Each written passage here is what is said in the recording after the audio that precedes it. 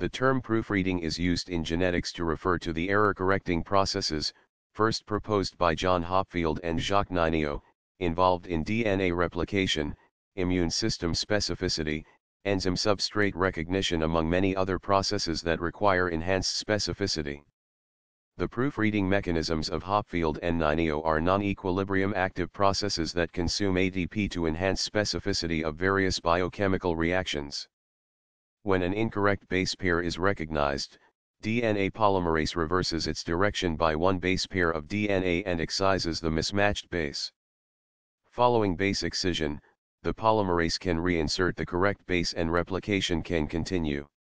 In this case, one mechanism is release of any incorrect amino acid RNA prior to peptide bond formation. The extent of proofreading in DNA replication determines the mutation rate, and is different in different species.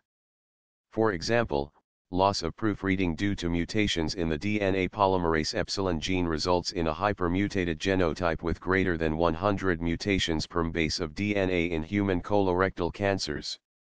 The extent of proofreading in other molecular processes can depend on the effective population size of the species and the number of genes affected by the same proofreading mechanism.